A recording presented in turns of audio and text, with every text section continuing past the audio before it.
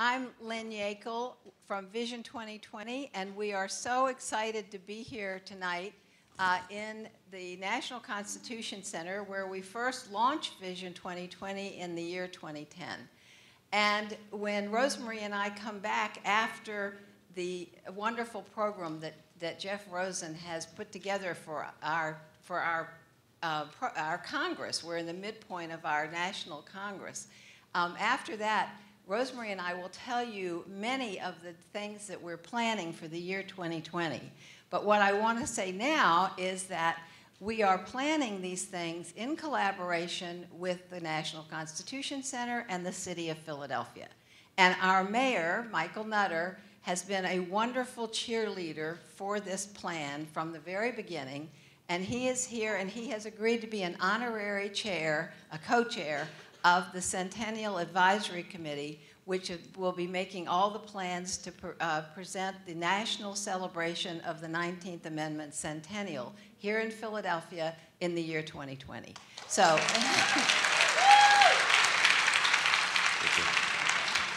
So good evening, everyone, and Lynn, thank you very, very much. I think everyone knows by now that if Lynn asked you to be honorary co-chair, that the first answer is yes.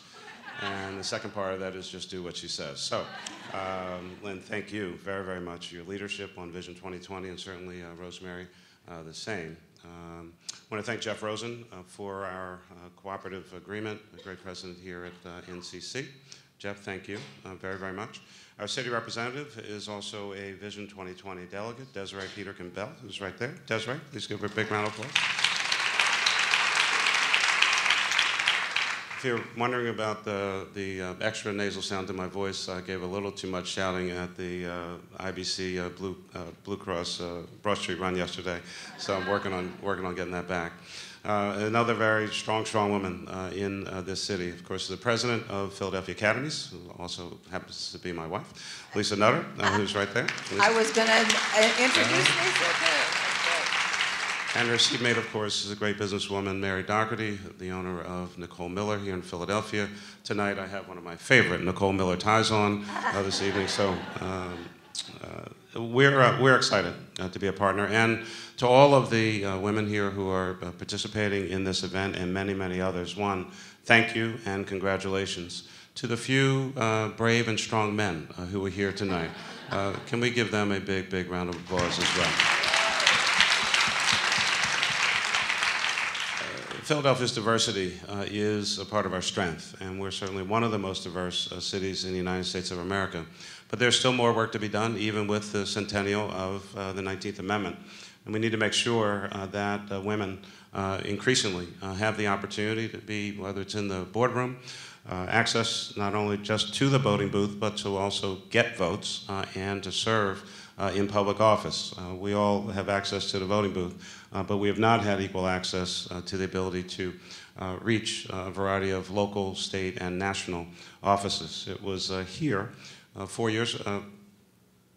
6 years ago that we witnessed, of course, one of the most historic debates in the United States of America. It was right here at the National Constitution Center, where Senator Hillary Rodham Clinton and Senator Barack Obama had a debate, and Philadelphia, I think, was the beneficiary of that, and I think most people already know, but I'll reiterate, it is certainly my hope and expectation that very, very soon we will have a woman serving as President of the United States of America. So, I mean, not to be political about it, but, you know, in any event, I am very, very proud as the mayor of the fifth largest city in America to participate in this effort, to be a part of the sponsorship. And I want to reaffirm, certainly to Lynn and Rosemary and all of you, that you will have every possible help and support and assistance and commitment from the city of Philadelphia to help launch this effort and to make sure that things get off to a great start. The city will be a fantastic partner, but it only really works because of what all of you do.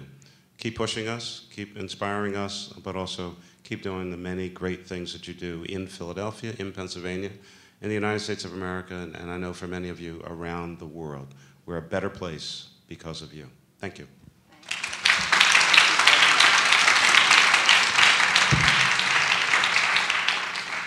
And now I have the great pleasure of turning this over to our host for the evening, who has also agreed to be an honorary co-chair of the Centennial Advisory Committee for the 19th Amendment.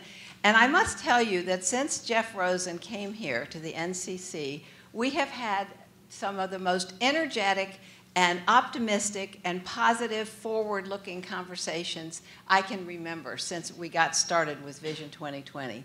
Jeff is a great ally, he's an expert, and he has put tonight's program together specifically in the middle of our National Congress. So all of these amazing women from all over the country who are here have the great benefit of hearing from Jeff and his wonderful panelists who are going to, I'm sure, tell us many things that we need to know. So Jeff Rosen, thank you for having us. Thank you so much, Lynn. Welcome, everyone. I can't tell you how much I've been looking forward to this evening. It was, I think, my first week on the job at the National Constitution Center last June that Lynn and Rosemary came to see me, and they said, we've got a really exciting project. We want to celebrate the 100th anniversary of the 19th Amendment in the year 2020, and we want to have panels each of the years leading up to that anniversary going forward. And I said, I can't think of anything I would rather do here at the National Constitution Center. The 19th Amendment is at the center of some of the most cutting-edge and exciting constitutional debates in this country today. Scholars are using it to rethink the meaning of gender equality and a whole range of issues at the center of national life. And the history is being re-examined, and I think we can just get together a dream team panel, the best historians and legal scholars in the country who can teach us about the history and contemporary significance of the 19th Amendment. And that is precisely what we have done tonight. We have literally the top historian and legal scholars in the country about the history and contemporary significance of the 19th Amendment, and we have a tremendous amount to learn from them. So I am thrilled to welcome all of them here tonight. A very brief word about the National Constitution Center. We are, as I love to say every time I get the chance to greet a group like this, the only institution in the country chartered by Congress to disseminate information about the US Constitution on a nonpartisan basis. And that means we bring together all sides in the constitutional debates that are riveting the country and let citizens make up their own mind. We do that in three ways. We're the Museum of We the People, and we have this beautiful space you see here that shows the inspiring show Freedom Rising. Starting next fall, we're going to display one of the 12 original copies of the Bill of Rights, Pennsylvania's copy of the Bill of Rights, and that combined with rare copies of the Declaration of Independence and the Constitution will be the basis for 3 years of debate and education about the Bill of Rights and the subsequent amendments that will lead up to the year 2020. We're also America's town hall, and that means we have debates and panels and symposia like this one, which bring together all sides of constitutional debates. And boy, these things are taking off. We have weekly constitutional podcasts on the constitutional issue of the week that bring together the leading liberal and conservative scholars in the country. The last one on affirmative action, which you can find on the web, got 30,000 downloads and just is getting a tremendous reaction. So I really think that there's a hunger around this country for constitutional education, and I hope you'll be part of it. And finally, we're a center for civic education, and we are going to create the best interactive constitution on the web with nonpartisan content keyed to the new requirement on the SAT that all students read and analyze the founding documents and the global conversation they have inspired, including the 19th Amendment. So it's now going to be crucial for every high school kid and middle school kids, too, who study in the Common Core to learn about the 19th Amendment and the Bill of Rights and the subsequent amendments, to be able to analyze them critically, and we want to play a crucial role in that effort. So that's the National Constitution Center. I've got a lot to learn tonight, and I'm really excited to begin this conversation. I'm going to introduce our Dream Team panelists quickly so we can jump right in. Nancy Cott, the leading historian of the 19th Amendment in the country, is the Jonathan Trumbull Professor of American History at Harvard, where her work on 19th and 20th century US history focuses on gender questions. Neil Siegel is the David W. Eichel Professor of Law and Professor of Political Science at Duke Law School and co-director of the program in public law there as well. And Reva Siegel is the Nicholas D.B. Katzenbach Professor of Law at Yale Law School, my old colleague and friend. I've learned so much from all of these scholars. That little ring reminded me to ask you to turn off your cell phones. We will have questions from the audience, and our great town hall team will be handing out note cards about halfway through the program, and you can write down your questions and we'll pose them to the panel. We're going to start with the history of the 19th Amendment and then talk about its contemporary applications. I want to begin, as is always a great thing to do, with the text. Here's my NCC Pocket Constitution. We'll give you some free ones if you'd like one on the way out. And here's the text of the 19th Amendment, passed by Congress on June 4th, 1919, and ratified on August 18th, 1920. It says, "The right of citizens of the United States to vote shall not be denied or abridged by the United States or by any state on account of sex.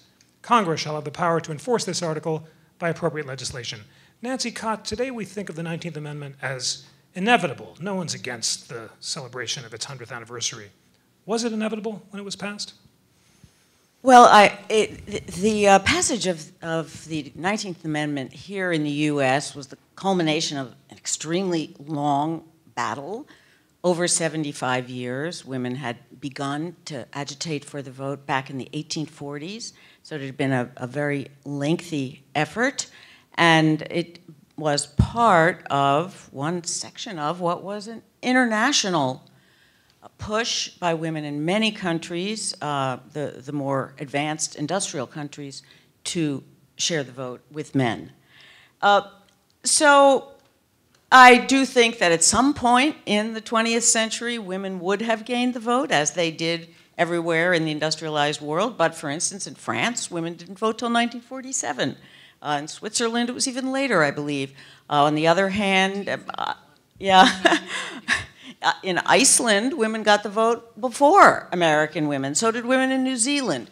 So that while in one sense, yes, it was going to happen, but the fact that it happened when it did had everything to do with the kind of coalition women who were moving toward this goal were able to form in the 19-teens, and because of their move from what had been, through most of the decades of struggle, what had been a state-by-state approach to gaining the vote, given that under our federal system, the power to make people eligible for the vote does rest with the states. So women struggling for the vote had worked state by state, and it wasn't until the 19-teens that, first of all, the suffrage movement was a very, very large movement by then. It deserves the name a mass movement by the period of, say, starting just about 100 years ago, by 1914 and through to 1919, which I would not have called it a mass movement before that.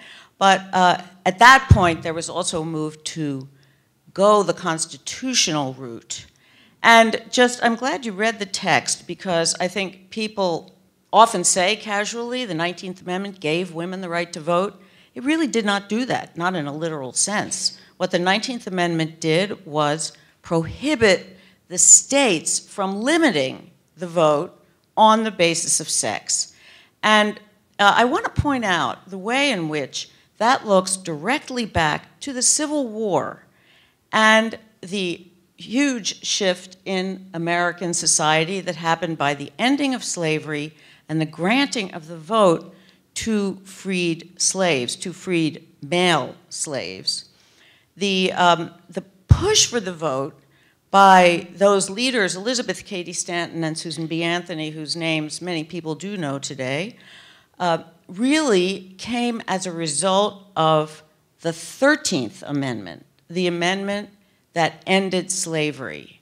The 13th Amendment was enormously inspiring to Americans who believed in progressive social change, because they felt in 1866, 1867, 1868, that if the institution of slavery that had been so pervasive in the American economy and had lasted for more than 200 years, if the Constitution could end something that large, meaningful, and of course exploitative, then what couldn't it do? And in the couple of years after the 13th Amendment, something like 100 amendments were introduced into Congress. One of them was an amendment to prohibit limiting the vote on account of sex. That, of course, most of the 100 weren't passed at all. But at the point at which the 19th Amendment came to seem, or a woman suffrage amendment came to seem more realistic, it was then modeled exactly on the 15th Amendment, which had been passed to try to assure against Southern former slave states' resistance that black men could vote. And it's also the model for the amendment that reduced the age level for voting that was passed in 1970, I think, 71. This negative model that the states are not allowed to limit voting on account of race, sex, or the age, the age of 21 was not to be required. Fascinating. So Reva, Nancy, in this wonderful introduction, says that the framers of the 19th Amendment were inspired by the 13th Amendment, abolishing slavery, the 15th, which granted African Americans the right to vote. Was the right to vote the only goal of the framers of the 19th Amendment, or did they have broader goals as well? Well, one way to look at this amendment is as a piece of federal constitutional text. But as Nancy observed, when the move for suffrage starts, it starts at the state level and has a long, many decades life as a matter of state reform. And in that time period, the question of what was at stake in enfranchising women could be said to have evolved quite significantly. You could always say, well, what was at stake was the vote. But the question is, why ever was it reasonable to exclude women from the vote? And what began to move women to seek the vote? What did they argue was at stake? And why did they think that the normal state of affairs should be disrupted and changed? And if you ask the question that way, the subject matter of the suffrage campaign runs well beyond voting to the entire conditions of daily life that might make an ordinary woman conclude that a world organized with male suffrage only was not a just world or a safe world or a desirable world and needed to change. And so a conversation about voting began to be connected to many other facets of life. And the facets of life to which voting was connected actually varied with groups of women and over time. So, for example, one very important expansion of the vote came through the women's temperance movement. The question, let me back up and just start with the world in which it's reasonable to exclude women from the vote. Maybe it's helpful even to start there. So today we think about citizenship as voting.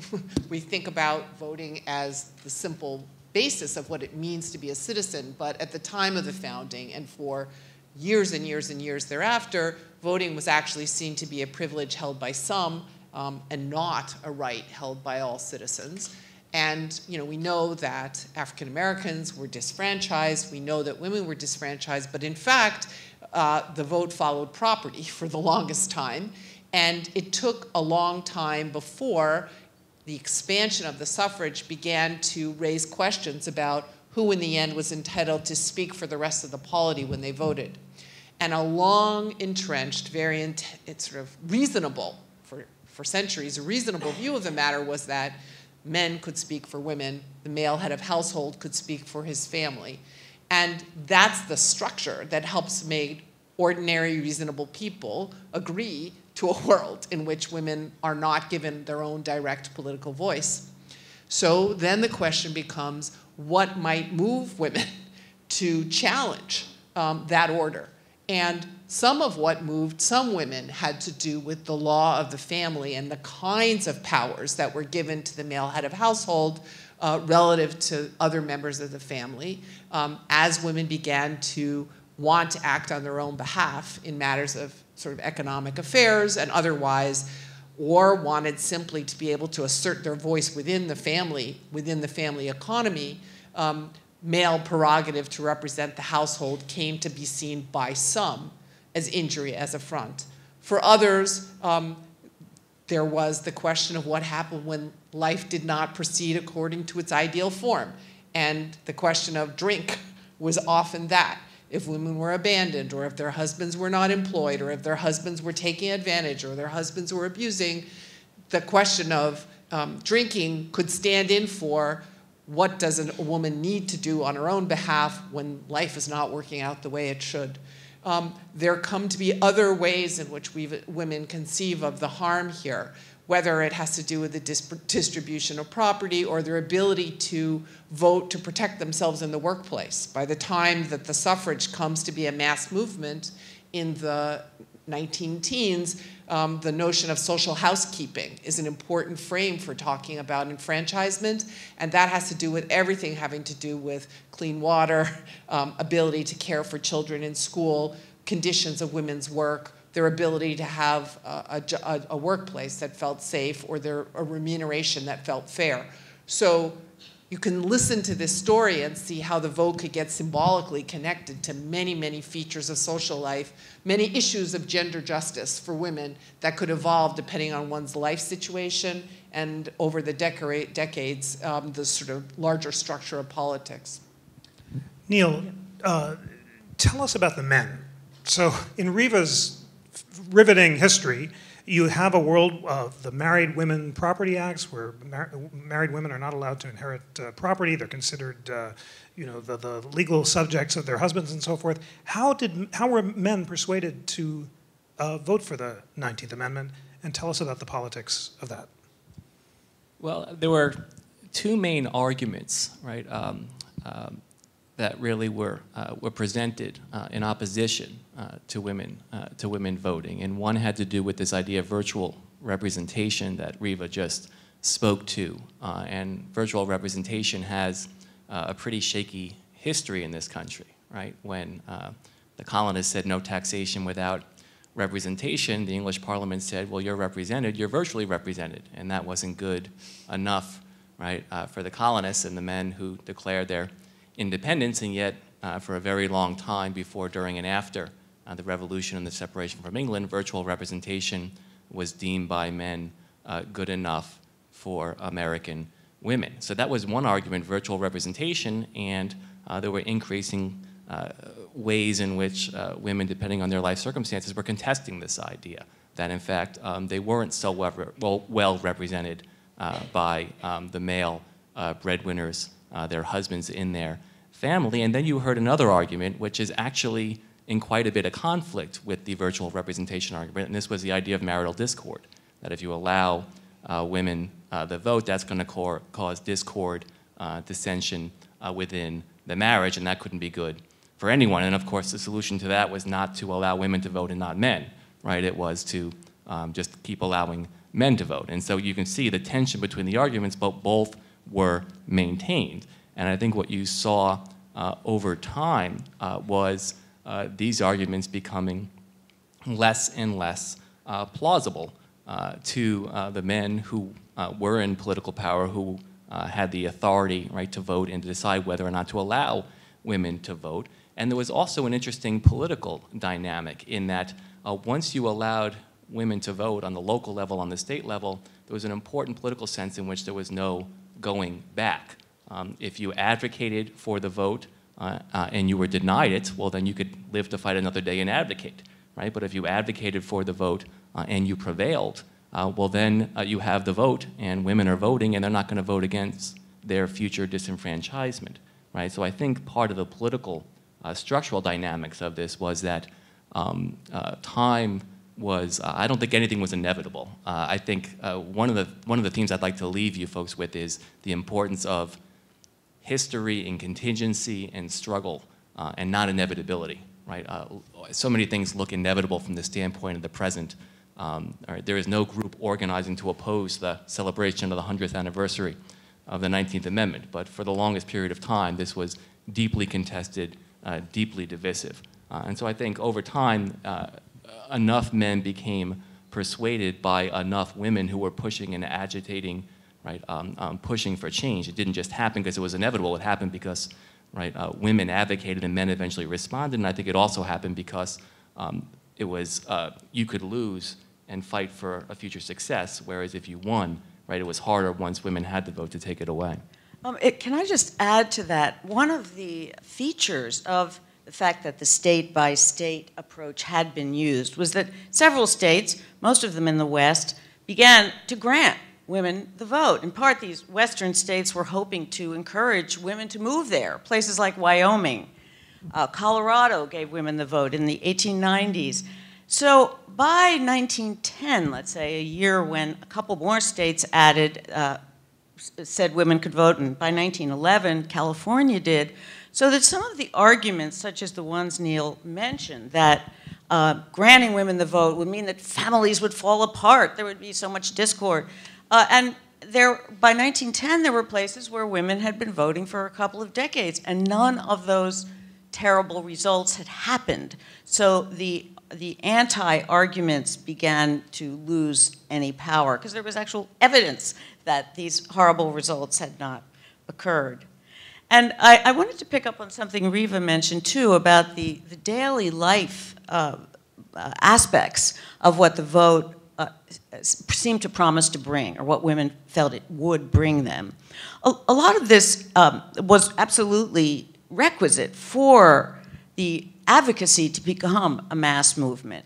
And the way that it did had a great deal to do with the fact that immigration had greatly increased. There was a much expanded working class, and this working class, including the unmarried women in it, was being used to people factories. And there were terrible industrial conditions. The pro-suffrage advocates argued that the only way to improve conditions for women in industry was for women to have the vote and be able to vote in better laws that would put limits on the hours women could work, the conditions they could be forced to labor in, et cetera. And this was an important way of bringing not only working class women, but working class men into suffrage advocacy. And there were many middle class female reformers, the social housekeepers Reva mentioned, who also felt that the vote, having the power of the vote, was the way to bring about beneficial social reforms for pure milk and food, yes, but also very much for conditions for women in industry. So the move of women into the employed labor force was a very important factor that made the suffrage movement a mass movement. And it's quite interesting to observe, too, how far, I mean, the vote was a symbol of women's equality for many people fighting for it.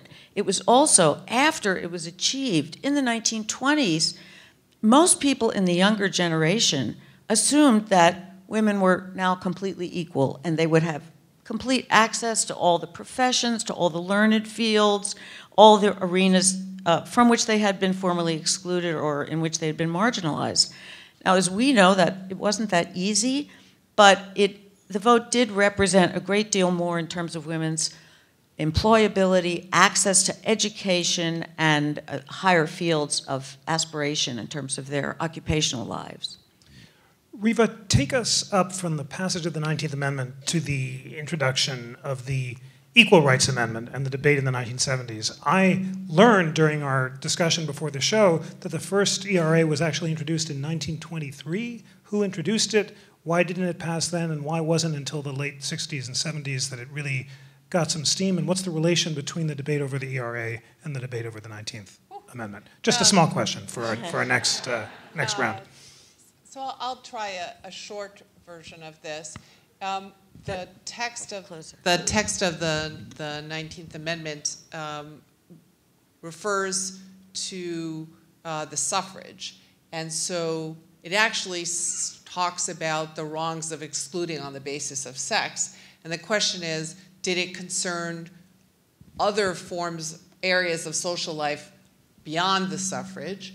And there were some who sought to extend the equality principle to other social domains through an Equal Rights Amendment that would make it unlawful to exclude on the basis of sex across other social spheres. This amendment was first introduced a couple years after ratification of the 19th Amendment, and famously, the women's movement divided about whether it was a good thing to pursue an Equal Rights Amendment at that time period, because many women in the factories were protected through forms of protective labor legislation which were articulated not just to protect workers from low wages or long hours, but to protect women from certain forms of onerous working conditions.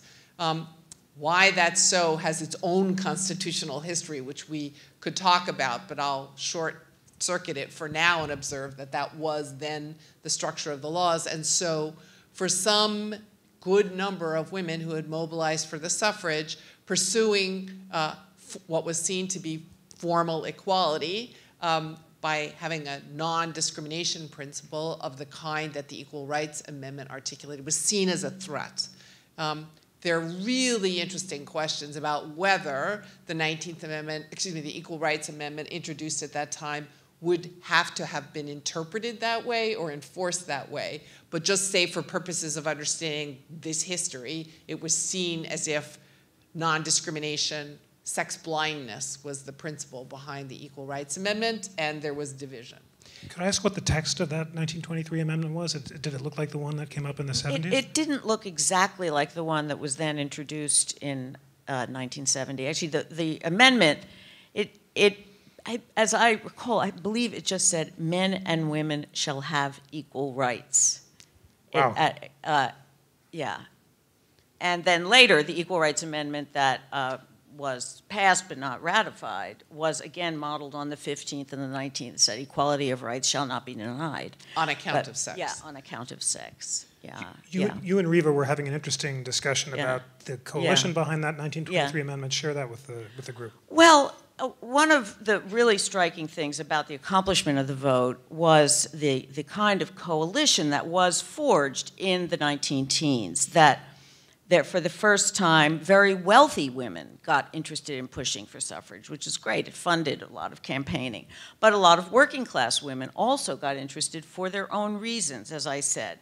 It was the period in which African American women were most active. There'd been a large contingent of African American men and women leaders who had been for granting the vote to women ever since the Civil War, but it was particularly became more of a movement among African Americans in the teens. And even socialists who in certain ways said they wouldn't support participation in a non-socialist government, nonetheless were for the vote for women. So it was a very big coalition of people whose interests in other respects were quite at odds. And that was, I would say, because the vote was really a tool. It was a tool that people could have to express their views for perhaps divergent goals. That is, those who supported sex-differentiated labor laws could use the vote to vote for elected officials who would support sex-differentiated labor laws. Those who thought, no, we shouldn't have laws that say, well, women can't carry 40 pounds at work, whereas men can. And they said, just let everybody go at it with the same equal playing field. They could use the vote for that purpose. So that the vote was I think, unique sort of potentiating tool and was able to gather a coalition of people whose other interests conflicted.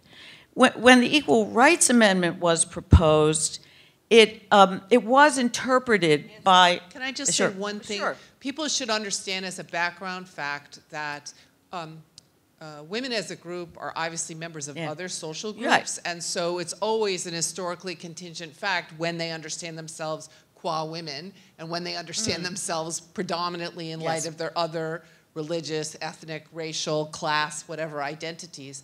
But what you need to understand this particular dispute is that the Supreme Court in the early 20th century adopted an understanding of the Constitution that made it very hard to enact labor protective legislation, but then carved an exception for sex-based labor legislation, the Lochner and the Muller cases. And so there was protection for women workers that was all articulated in sex-based terms.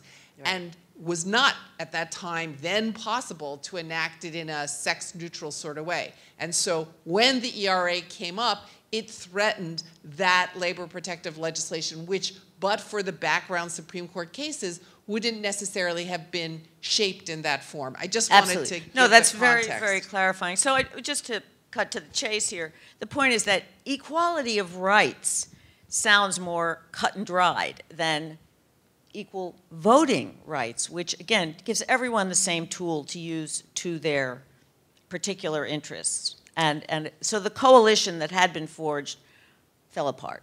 So this is fascinating, and Reva and Nancy have been talking about the beginning of the split between different visions of feminism, and these decisions they're referring to said you can't pass maximum hour and minimum wage limitations for men because men don't need special protections, but you can for women because women are weaker and they have to have special, solicitude of the law. So this paternalistic vision for upholding these progressive laws divided the movement in the way they describe. Now, Neil, tell us about how this division played out in the debate over the ERA in the 1970s. The ERA is introduced in Congress, it's moving along in the states, and the Supreme Court sweeps down and kind of enacts the ERA by judicial fiat in the Frontiero case in 1973, and some some historians have argued that this took the wind out of the sails of the ERA, and it was not ratified because the Supreme Court tried to impose it ahead of schedule. Tell us about that history and whether the Supreme Court was going ahead of popular opinion or tracking it. Yeah, I don't think I would describe it as the Supreme Court via judicial fiat imposed the ERA, right? I think that the kind of framing assumes the conclusion that the Supreme Court did, right, what you asked about. In 1971, the very recent history is the first time in American history the Supreme Court strikes down a sex classification as violating the Equal Protection Clause. 1971 it's the year I was born. Very recent history. 1973. Don't rub it in. In the Frontiero case, right? You have 4 justices talking about the history of sex discrimination that women have endured in this country. Unfortunately, Justice Brennan not really emphasizing the framing and ratification of the 19th Amendment and the decades of social movement conflict over that. 4 justices in Frontiero say that sex classifications, facial distinctions based on sex should trigger what's called strict scrutiny, the most demanding level of judicial review known to constitutional law, where laws are presumed unconstitutional and governments have to have really compelling reasons to impose a sex-based distinction. There isn't a 5th vote in Frontiero, and some of the lore about the court is that there was a holdout thinking that the ERA at that point would be ratified. And a few years later, in 1976, the court, in a case called Craig against Boren, settles upon intermediate scrutiny, something between deferential judicial review and very demanding judicial review, and a case involving, unfortunately from my point of view, watered-down beer. This was a case in which women had access to watered-down beer in Oklahoma at 18, and men had to wait until 21, and that was the case in which the court declared that sex classification should trigger skeptical scrutiny. And I think a court that was more attentive to the 19th Amendment and the debates over the 19th Amendment and what it meant to give women the vote and why there was so much opposition to giving women the vote. The idea that women as economically dependent caregivers as opposed to breadwinners who participate in the public life of the nation, right? They didn't really need the vote. I think a court in 1976 that had been more attentive to that might have picked a different vehicle. They might have focused on something like discrimination against pregnant women as opposed to watered down beer, and they might have reasoned not just by analogy from racial discrimination, but actually from the kinds of sex equality norms that moved people to fight for the vote for women. I think it might have shaped the court's doctrine differently. Now, I haven't yet gotten to the question you asked, but Reva, I see you want to intervene. I just wanted to, I thought this audience might find it interesting to hear just a little snippet more from the early 1970s. So we're describing, Neil is describing that the court shifted in the way that it was interpreting the Equal Protection Clause, and for the first time since the 14th Amendment's ratification, in the aftermath of the Civil War, the court began to say, distinctions on the basis of sex violate equal protection. But courts don't come to wisdom of this kind out of the blue. And the court, in interpreting the Constitution's text differently, was doing so at a time when there was enormous and increasing popular interest in issues of sex equality in the early 1970s, and a genuine move to press for ratification of the Equal Rights Amendment among them. But what I wanted to observe on the story of the 19th Amendment was that 1970 was the 50th anniversary of the ratification of the 19th Amendment. And the women's movement helped kick off the modern fight for the Equal Rights Amendment by essentially mobilizing on the anniversary of the 50th anniversary of the amendment's ratification, talking about the ways in which the suffrage amendment gave women equal voting rights, but not full equal citizenship. And so using the memory of ratification to raise a series of issues which the movement then, in 1970, saw as necessary to secure genuine equality of citizenship for women. And what the movement then put on the table, that is in 1970, during the Women's Strike for Equality on August 26, 1970, was ratification of the Equal Rights Amendment, and then these three demands or talking points that came up every place that the celebration of the 19th Amendment's ratification was marked, and they were equal employment opportunity, access to abortion rights, which were then still criminalized, and national provision of child care services. So that the idea was that you wouldn't have full equality for women unless and until you altered the conditions on which they conceived and raised the children. That was as much a part of the meaning of equal citizenship for women as was voting itself proper. So I thought that story of this 50 years ago anniversary, the 50th anniversary would be an interesting piece of this story. Can I just add very briefly? Sure. I don't think it's the Supreme Court that got out in front of the country, right, that had the perverse effect of causing the ERA to be defeated. I think there's a very powerful and effective counter-mobilization, right, led by Phyllis Schlafly, saying that if you pass the ERA, it's going to mean the end of any and all the sex distinctions in the country, right? It's going to mean the end of sex-segregated bathrooms, what Justice Ginsburg called the potty issue, right? It's going to mean all kinds of things that I think persuaded enough people. I mean, you had super majoritarian support in the country for ERA. You just didn't have super duper majoritarian support in the end, which is what you need to ratify our Constitution. It's extraordinarily difficult to do.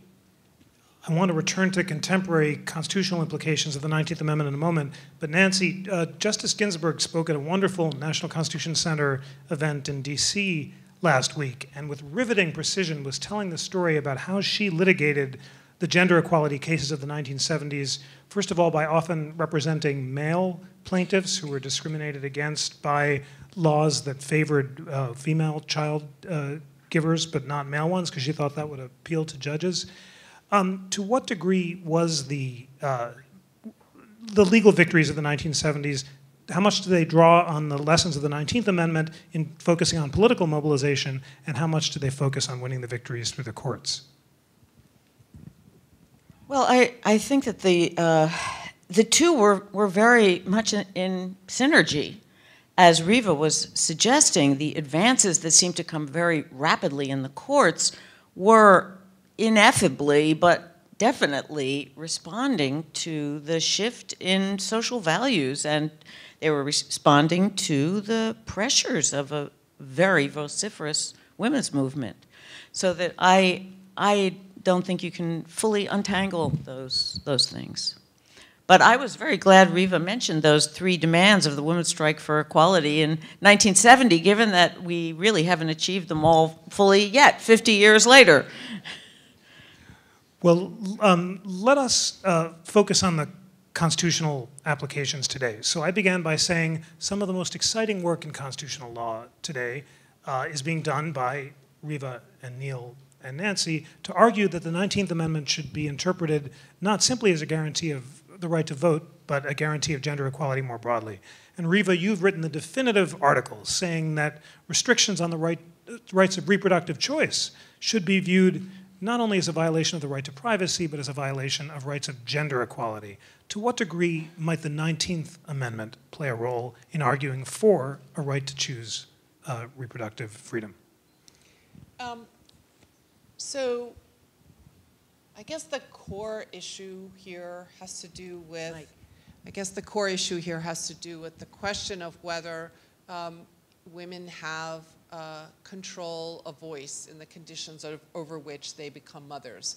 And the issue can certainly be understood as a liberty or a privacy issue, but I've also argued, this is an also, not an alternatively, also argued that it needs to be understood in terms of gender equality. That is, that there are certain forms of coercion in this sphere that carry forward the long tradition that we're talking about here in ways that are inconsistent with guarantees of equal citizenship today. There's sort of a choice of self-government, if you will, a choice to make family life as a matter, a sphere of equal participation and equal voice. And interesting question whether and to what extent this has anything to do with the 19th Amendment.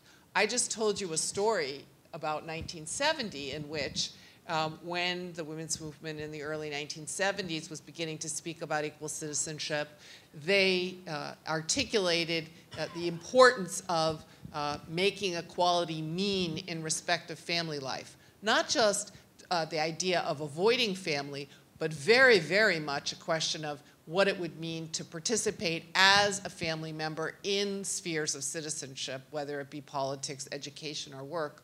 So that's the childcare piece of this. I mean, I think it's totally fascinating to look at these two together, freedom to as well as freedom from. And at that time, the 19th Amendment was what it remains today, the sole piece of constitutional text that articulated a gender equality norm expressly on its face. We certainly can talk about the meaning of the 14th Amendment's Equal Protection Clause, but on account of sex is the language of the 19th Amendment. And so there was this nexus in the 1970s. I can also report to you that in the period before the court began to extend the Equal Protection Clause guarantees to women to protect them against sex discrimination, in that early 1970s period, that there were advocates who invoked the 19th Amendment amongst other pieces of constitutional text when they were talking about reproductive autonomy. There in Connecticut, the litigation challenging a law that criminalized abortion with only, I think, an exception for a woman's life, the first opinion striking down that law also invoked the 19th Amendment as well as Title VII of the 1964 Civil Rights Act as grounds for understanding the equality norm. Today, we don't think about the 19th Amendment because when people talk about equal citizenship for women, they speak in terms of the Equal Protection Clause, and that's understandable. What the 19th Amendment does is tell us that in fights over women's equal citizenship, the way they do their family lives has played a central and continuing role. And so that, I think, is an important feature of how the 19th Amendment orients the story.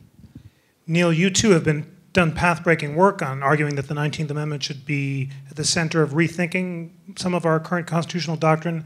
Tell us about how a 19th Amendment argument might support a right to choose contraception, for example. Also tell us the arguments on the other side, because I want the audience to get a sense of both sides. And have courts been sympathetic to this, to your arguments and Reva's? Has any court cited the 19th Amendment in rethinking these questions of reproductive choice?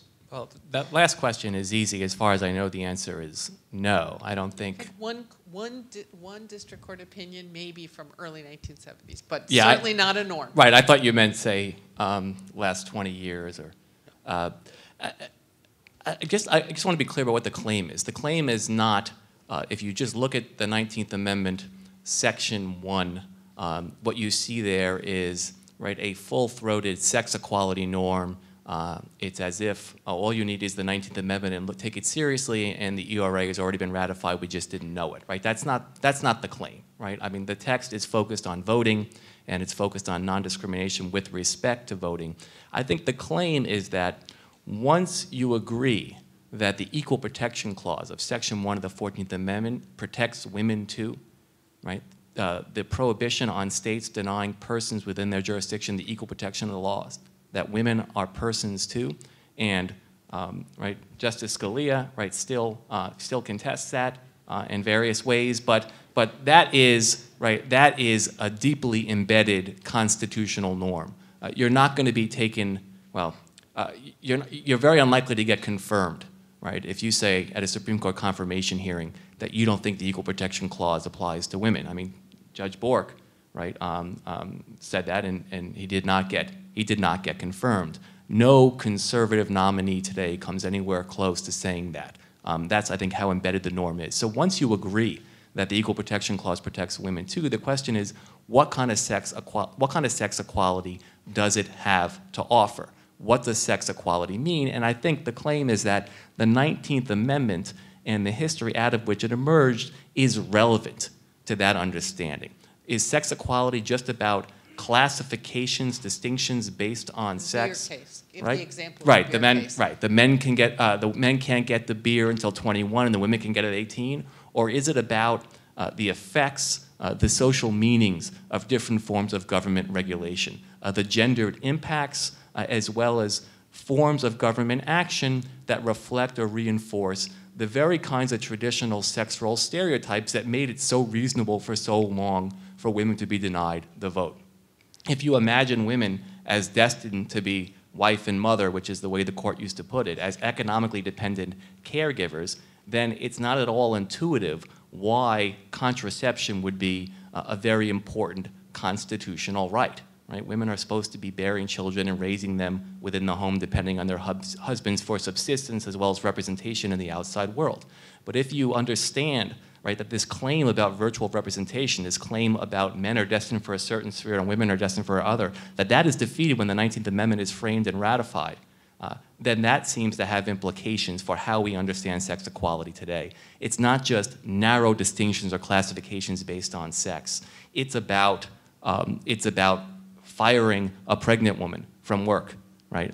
And not being satisfied to say, well, that's just discrimination against a pregnant person. That's not sex discrimination, right? It's about reproductive choice, as Reva talked about it, which is not to say that reproductive choice is only about sex equality, right? It's about that it's also about sex equality. There are utterly good faith arguments for desires to protect fetal life, right? But if it was just about that, then you'd see a lot more support, right, for pregnant women and for mothers than we see in this country. It wouldn't seem like the costs of coerced childbirth are just modest in size and private in nature. It's only because we imagine that it's the natural destiny of women to become mothers anyway that we can rationalize coercing childbirth while denying the kind of social and material support that pregnant women and mothers need in order to raise their children and have a life outside the home, and so too, I think, with contraception. The Griswold case, and we're quickly coming to the 50th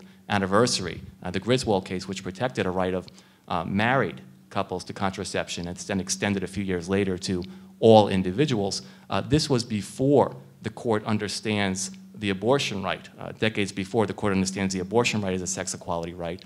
Part of what Reva and I have been talking about lately is imagining this contraception right, which is defended as a liberty right, as an autonomy right, is also a sex equality right. That is absolutely essential for women to have access, safe, effective, affordable access to contraception if they're going to be able to control the timing of motherhood, right, and do so much more in the world than women were expected to do at the time it seemed utterly reasonable to deny them the vote.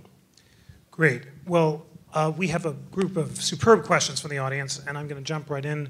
The first is, what relationship did race play in the framing of suffrage? Nancy.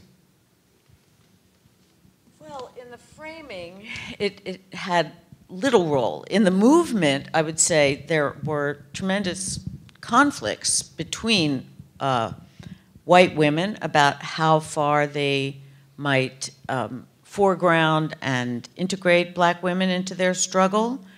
It was rather a nasty business, I would say, in that, as I mentioned briefly, both African-American men and women, the leading figures, the leading intellectuals and political thinkers, had actually been in favor of suffrage for women.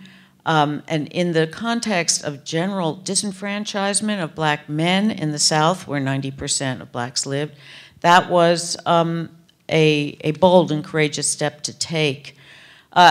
At the time of fighting state by state, however, white women who led the fight in southern states were completely against admitting black women to their struggle. They felt that their strongest argument was that white women, if enfranchised, would outvote all African Americans. So there was a deep racist streak in particularly Southern women's strategies to gain the suffrage. However, that was not universal in the movement, and in New York, for instance, in New York State, there was some integration of the struggle, but was generally a very bitter bitter experience for African American women who were genuinely for the vote for themselves and all women, and who found themselves marginalized in the movement, with only a very few exceptions.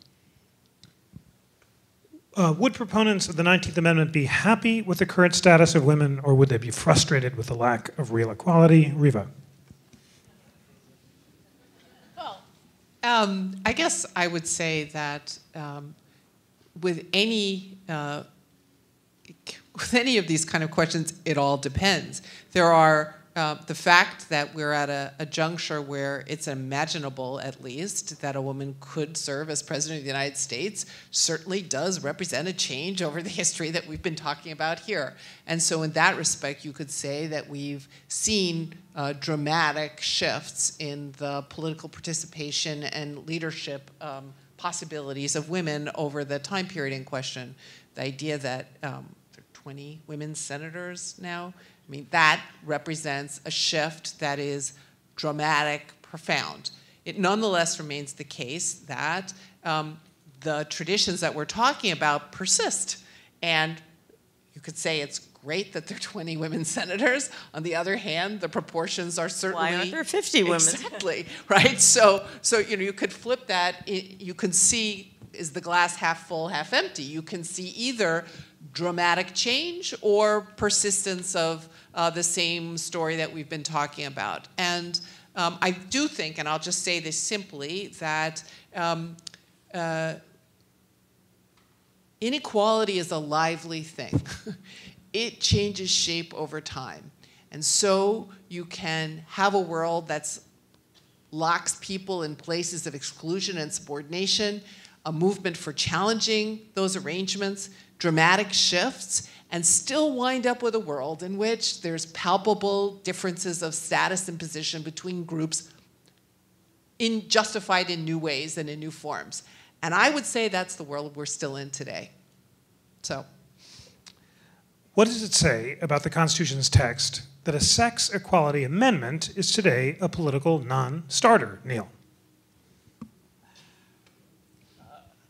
I think it says something. I think it says something about the work that remains to be done, and the half-empty part of what Reva just said. I also think it says something about unrealized or insufficiently argued possibilities for those who very much believe in sex equality in a very robust, substantive way. There's a story that Justice Ginsburg likes to tell when she's asked what part of the Constitution would she change if she could, and she says how she would, she'd want the Equal Rights Amendment to be ratified. She'd like her grandchildren to be able to stare at the Constitution and see explicitly what is actually there today more implicitly. And I think there's I'd like to see the ERA ratified too. And I think there's truth to what she's saying, but I also think that that kind of statement has a tendency to render the 19th Amendment invisible, right? There is a very important sex equality norm there in the text, and I think if we focused more on it and saw the interpretive possibilities that it provides, I think you'd see a more robust understanding of sex equality under the Equal Protection Clause as well as the Due Process Clause than we have so far. I just want to add one thing, which is that women are half the world, and we're divided about what we think equal justice for women looks like and what the good society looks like and what our constitutional order ought to look like. And the fact that it's not possible to come to an agreement about these matters seems to be more likely than not. And so the fact that we couldn't just simply come to an agreement about what the Constitution ought to say and mean and be done with it strikes me as a healthy state of affairs in this society. We're debating exactly what it is that government can do for families and with families. And some of these things are so rudimentary that they actually ought to be ground norms of our constitutional orders. And others respects, they're great questions for us to argue with one another about in politics. And I think that's a healthy state of affairs. Could you tell us about the woman who ran for president in the 1800s, Nancy? Well, Victoria Woodhull is usually considered the first woman to run for president. In 1872, she did form a party and run. She was a very extraordinary character who came from very poor background, was quite an entrepreneur, actually ran a brokerage house on Wall Street with her sister, ran a newspaper of her own, and her running for president is only a very small part of what she did, as a matter of fact, and it wasn't a long campaign. She became later a spiritualist and a believer, an advocate for free love, and then later moved to England and became a Catholic. So she had quite a wild ride of her life. There's a great book on her. What would you recommend for the group? Because it's fun to read about. There are a few books on her, so I don't know which one you have in mind. Or we'll yeah. send out a reading list afterward, but definitely Yes. worth checking out. We've got just, I think, 2 more questions, and then we're going to wrap up. Can workplace equality be achieved in a meaningful sense without legislation for adequate maternity and paternity leave, Reva? Well, it certainly is the case that among Western industrialized nations, we do less to mediate or organize, sort of mediate work-family conflicts than, say, for example, European nations do. And it does seem fairly primitive or rudimentary that if we're going to make headway, we need to do more and do better than we have. But again, there are really interesting questions about the path to doing all of that. To what extent does the national government really move in some important way to impose requirements on employers? Watching our national conversation around healthcare, I could see that there might be some difficulties in going that route. But the notion that we need some basket of a menu of options, public and private, to make seriously, to impose in some sense, some forms of accommodation in the structure of work seems to me just an obvious thing. And the more change there is in family structure, the more this is going to mean something for men as well as women. It's not just a woman's question. And I would say, please, no just maternity leave, right? Maternity leave only, as opposed to parental leave, if you want to avoid perverse incentives not to hire and promote women, right? Chief Justice Rehnquist wrote an opinion suggesting that having only maternity leave would actually violate equal protection. That's the Hibbs case. And the FMLA pertains to both men and women. Right. For just this reason. Yeah, we have national legislation that secures unpaid leave for employers of a certain size for certain grounds, and certainly including early child care leave. But it, as anyone who has a job knows, it does not wholly answer the question. And the question is, what are other ways that government, local and national, can move to nudge employers to change practices in a way that's more family friendly. Well, you know, I think my last question is going to be for some advice, and that is this to each of the panelists. How can the National Constitution Center and Vision 2020 best celebrate the anniversary of the 19th Amendment in the years leading up to 2020? Nancy. Start a movement again for all these unfinished goals.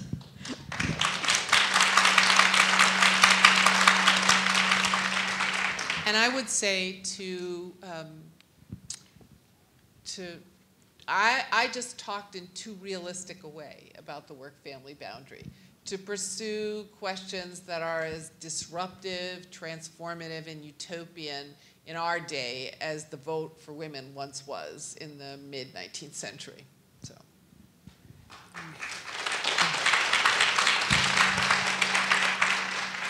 And Neil, last word to you. Well, there's a lot of talk about our Constitution in this country. The Constitution in politics often seems to be coextensive with whatever the speaker really likes or really hates.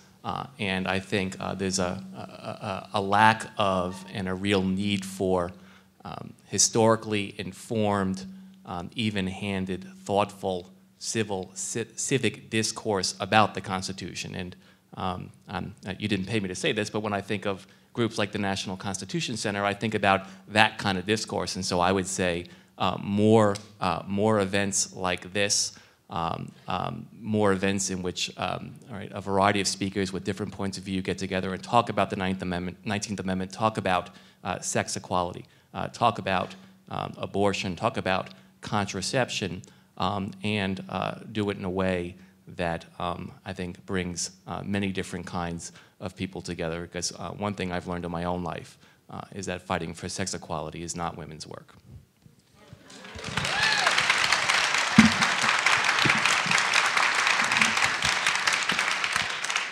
Well, I know that Lynn and I are going to follow your advice and try to convene panels and exhibits and discussions as thoughtful as this one, but this is going to be a tough act to follow. You have been the gold standard and the dream team. Thank you, Reva, Nancy, and Neil.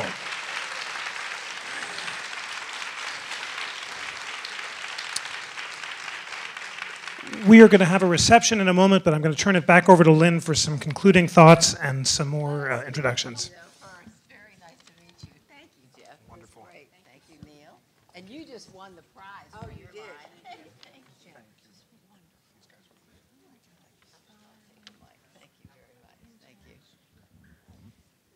Thank you to this wonderful panel. And I just said to Neil that he won my prize with his final line, that this is not just women's work. And so this was a wonderful way for us to lay the groundwork for what we want to just tell you very briefly about what's coming. First of all, I want to just say specifically for anybody who doesn't know, Vision 2020 is a national coalition of individuals and organizations united in the commitment to achieve women's economic and social equality. That's what it is. We have a national campaign for equality, and it was interesting to me to hear several comments made that women getting the right to vote was not inevitable, and I don't think the solution to a lot of the issues that we're dealing with is inevitable, like closing the pay gap, for example. Another comment was that we assumed that people assumed that women were equal once the vote was granted, and that clearly has not been the case. And then the other comment was that there's a lot of work that remains to be done. So Rosemary and I want to just tell you a little bit about what we're planning for the year 2020, and we have a couple of people we want you to meet, and in fact we want you to meet all of our incredible Vision 2020 family that's in town. So delegates are from across the country. Every state in the union has representation either here or in process. Our allies are incredible allies, organizations the names of which you have known forever, are aligned with what we are intent upon doing. The intellect and the scholarly research and the perception of the people seated here in front of us not only should inform us, which it did, obviously, tonight. I don't know about any of you, but did you feel like you were back in college? Yeah. But not only inform us, but incite us.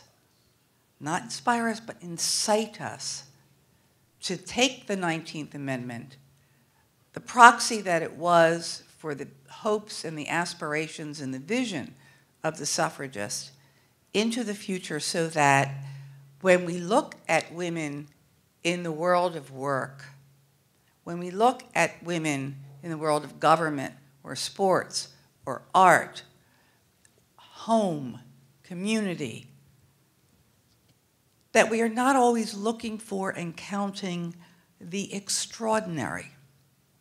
The extraordinary being the percentage of women in elected office, the percentage of women who sit on corporate boards, the percentage of women who are in the top 1% of economic measures. Our pursuit should be that the extraordinary becomes ordinary. Ordinary. Imagine your parents telling you to aspire to be ordinary, but in fact, equality should be the definition of ordinary. And we are still in pursuit of that. So being informed, being incited, is also about being excited for the year 2020. In the year 2020, we are planning to have in Philadelphia the largest assembly of women ever in the United States of America. We will have men, women, boys and girls, and women come from every state in the Union and maybe even beyond the borders of our country. We will march yet again. If you think the Broad Street Run has an assemblage of a great number, 40,000, I think, on Sunday, we will march in celebration and probably still in pursuit of full equality. We talk about Vision 2020 because the suffragists did not have, in their view, simply the right to vote. As we heard tonight, as it was informed and affirmed tonight, it was about full citizenship, full equality. And we have not yet realized it. But what we will do in 2020 is celebrate where we are and where we're going. And that celebration is going to entail events all across the country, which our delegates, we know, will sponsor. It will also include in this city, obviously, as we often hear it referred to, the city of brotherly love and sisterly affection. There's quite a distinction between love and affection, isn't there? Yes, and so there is a distinction, too, between men and women, and unfortunately, under the umbrella of equality. We will make that be different by the year 2020 and then beyond. But when we get to 2020, as part of that march, as part of that celebration, we will celebrate women of courage in every socioeconomic sector, in every discipline, in every art and culture and every experience of humanity. Speaking of arts and culture, one of the things that we are going to do under the guidance of our Centennial Committee, and you heard tonight that the mayor is going to be honorary chair, and we're in pursuit of some other honorary chairs. But one of the things we're going to do is to celebrate women in the arts, in music, in film, in every sector of arts and culture, in everything that lifts up our spirit and makes our souls soar. And we will engage, as part of our Centennial Committee, the Parkway in Philadelphia, the Avenue of the Arts in Philadelphia. As a matter of fact, one of our Centennial committee members is here tonight, and yours, Anne. Anne is CEO of the Kimmel Center, and why don't you say something about it? Thank you, Rosemary. And I think you'll be thrilled to know that since its inception, the Kimmel Center has been led by women. And I'm honored to be one of them, and Leslie Ann Miller is down in front of me, who also led the Kimmel Center. So, for 2020, the Kimmel Center campus, and by that I mean the Academy of Music, the Miriam Theater, and of course the Kimmel Center itself, will be the center of celebration of the talented and very diverse American women who really shaped our arts since the inception and since the birth of this country. And we're just in the very early stages of that planning, but it'll be very exciting, I promise you.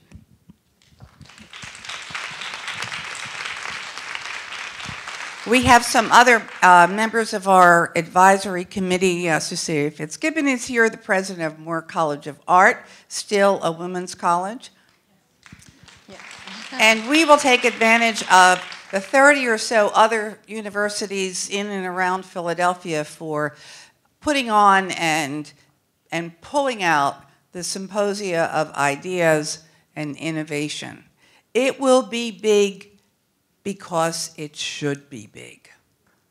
And it will be big because it's that important. So just, you met the mayor a little earlier and heard his commitment to this. We have with us also a representative of Governor Corbett, the Secretary of the Commonwealth, Carol Achel, and I'd like her to say a few words. Because we need the state with us too. Yes, it is. Good evening. It's an extraordinary privilege for me to be here with Lynn Yackel, who ran a campaign in 1992 that came within this much of unseating a long-term incumbent. Give this woman a hand. She has courage and a great campaign. And then there's Rosemary Greco, and I didn't know Rosemary from the business community, but I met her at a summit at Westchester University. We organized a women's summit in 2000, 2001, and the title of the summit was Women Leading in the 21st Century, Lifting as We Climb. And I'm always reminded of Rosemary's remarks that day. They were extraordinary, like the woman she is. So it's a privilege for me to be here with these two outstanding Philadelphians. Thank you. I brought with me a citation from Governor Corbett, and am here to wish you well on his behalf. I head the Department of State, and I have to say it's an enlightened State Department because we've had women secretaries of the Commonwealth since the days of C. Dolores Tucker, who was also a Philadelphian. And I was intrigued by your discussion today about from suffrage to equality in the workplace, and we do still have a long way to go. One of the most enjoyable things I do as Secretary of the Commonwealth is encourage students, seniors in high school, to vote. And I've been out on the road doing a number of these events. And I will tell you, I speak specifically to the young women at these events and remind them that their great-grandmothers did not have this right, and that it is important for them to register and to participate in the process. Looking around this group, I'm a baby boomer, and I think there are a few other baby boomers who are here with us. We didn't pass through the 60s, we lived the 60s. Betty Friedan, it has been said that Betty Friedan wrote my life story when I was in 4th grade. I remember Bella Abzug. How many remember Bella Abzug? Good. Bella Abzug and Gloria Steinem igniting the women's movement in 1968. I have one daughter who is 37. Actually, her birthday is today. And my message to her from the time she was little is that I may have had to put up with some inequality growing up as I did, but it was always my intent that she would have to put up with much less. We have come a long way, as the old commercial used to say, but we still have a long way to go. I'm very impressed with what this organization stands for. It's important to me. It's important to my daughter. It's important to the governor. The governor's cabinet in this era has 7 women cabinet members, and I can say we were meeting in the ladies' room right from the beginning, and any other place we could meet, because we work as a unit, and I think the governor knows that. He's often curious about what we discuss when he's not present. The governor has an outstanding woman chief of staff, and he's also led in the executive office with a policy and program leader who is a woman, a legislative secretary who's a woman, and a press person who's a woman. So in some ways, in my own personal little way, I made it so that there were women leading in the Corbett administration in the 21st century. I intend to grow on those numbers. So I have a citation that is short that I'm going to present to these 2 outstanding women. Thank you, Carol. It is my pleasure to join with the Vision 2020 Equality in Sight and the Drexel University College of Medicine's Institute for Women's Health and Leadership to welcome everyone gathered here for the Generation of Action Vision 2020 4th National Congress event in Philadelphia, Pennsylvania. Since its inception, Vision 2020 has been dedicated to promoting women's equality in the United States and empowering women to become leaders and active members in the political process and in their communities. I commend all those associated with the initiative for their commitment to helping women achieve professional excellence and social equality. It is my hope that Vision 2020 will continue to have a positive impact on our Commonwealth and our nation for years to come. As governor, and on behalf of all Pennsylvanians, I'm pleased to welcome everyone gathered for the Generations of Action Vision 2020 4th National Congress Conference. Please accept my best wishes for a successful and memorable event and for continued success in the future. Signed, Tom Corbett, Governor, May 4th. Thank you, Carol. Thank you very much. Here, we'll put it right here. Thank you. Carol's wonderful. Thank you so much. Thanks so much. Thanks so much. It's good to see you. So just since they've all just been officially welcomed by the governor, I'd love to ask the delegates and allies, the Vision 2020 family, to please stand, and just so everybody can see you all. You're an amazing group, and you're from all over everywhere. These are women leaders from all over the United States. And one of those women leaders was introduced by the mayor, but I wanted her to just say a few little words here. Desiree Peterkin-Bell, who is the city representative, is going to just say a couple words about why Philadelphia, and then we're going to wrap this up so you all can all go enjoy the reception. Yes, I will be very, very quick, but welcome to Philadelphia. Lynn and Rosemary, thank you so much for your leadership. My name is Desiree Peterkin-Bell. I'm the Director of Communications for the mayor and the city representative, and I'm so excited to be a delegate. I say this often, and I say it loud and proud. I drink deeply from wells I did not dig. There are many, many, many women who have come before me so that I can sit at the table, be in the room, and I don't have to knock the door down. And I recognize that, although sometimes I still do have to knock the door down, but that's a whole other thing. And so there was power in that. And then, you know, earlier today, I spent a lot of time making a major announcement for Wow Wow Welcome America. I'm also the executive director of that, the largest free outdoor concert in the nation in Philadelphia. So we do big things well here in Philly, and it will continue in 2020. So while you're here, take some time, enjoy the restaurants, shop, spend some money. But also remember why you're here. You are powerful beyond belief. And, you know, I know we have many different kinds of women here from all different sorts of backgrounds. I do this because of my daughter. My daughter's 5.5 years old, going on 22. And so I took her to the White House for the first time, and she said to me, "Mommy, I want to be the president." And what's interesting is that's kind of a real thing, right? Now, she won't be the first female president, but she can say it, and I can actually help her with that feeling, with that belief. And I don't think it's anywhere impossible at all. And so those are the conversations that we'll continue to have. But welcome to Philadelphia, have fun, and thank you for being here. 2020. Thank you, Desiree. Thank you, Desiree. Thank you so much. That kind of energy is what we are seeing from all of our delegates from all over the country and our allied organizations who are just wonderful.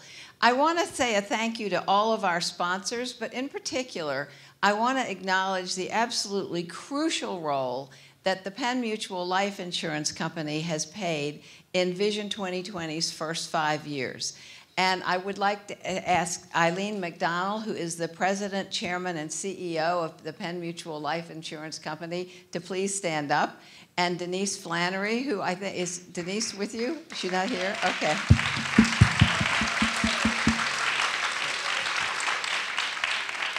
Thank you, Eileen. Eileen invested in Vision 2020 when it was just an idea, and I mean that literally. And it's made an enormous difference in our getting from where we started to where we are today. One other person I want to salute is Suzanne Svizzini, who is an executive vice president with Wells Fargo, which is the founding supporter of our education initiative.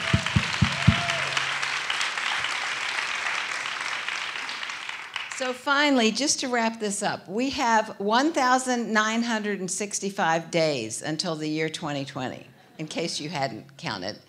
And we've got many things to do between now and then, because our goal is to achieve 50-50 by 2020. Anything short of that, it would not be equality, in key government positions and also in business and corporate boards. We are working hard with wonderful allied organizations to move in those directions. We have a long way to go, but we've also got 6 years. We have a goal of closing the gender pay gap, and I really believe we'll do that by the year 2020. We're educating young people to be civically engaged, to take their responsibilities seriously, and to share leadership among women and men. And finally, we are working to register, educate, and mobilize women voters. And so our goal is to have 100% of eligible women voters vote in the 2020 federal elections. That is not a modest goal. It is doable. So 100% turnout seems to me to be the best gift we could possibly give to Lucretia Mott, Sojourner Truth, Susan B. Anthony, and of course Alice Paul. Between now and then, Vision 2020 will be traveling around the country and holding regional conferences, and I'm going to announce where the first one is going to be. You probably know this story, but if you don't know it, you should, and that is that the 34th state to ratify the 19th Amendment, the last state required out of the then 48 states, was Tennessee. And it was a young man named Harry Burns who switched his vote when he got a note from his mother that told him to do the right thing. True story. So next year, in October of 2015, the state of Tennessee will be dedicating, what? 36. Oh, 36. Yikes. Bad math, sorry. That's why you have a banker as your co-chair. Right. The state of Tennessee will be dedicating a suffrage memorial, and we will be holding Vision 2020's 5th National Congress in Nashville in late October in connection with the Tennessee Economic Summit for Women. So Tennessee, do your thing. Yeah.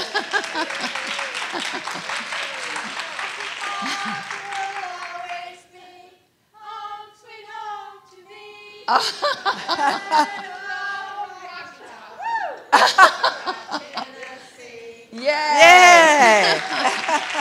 Perfect. That's perfect. So, Rosemary, you want to So just we will welcome make everyone? some Philadelphia music now. You will begin to hear the strains of our famous, and sometimes infamous, mummers. So please join us, follow the music to the Delegates Cafe. And thank you, thank you. And the reception that's hosted by BlackRock, which we want to say a thank you to also. Yes.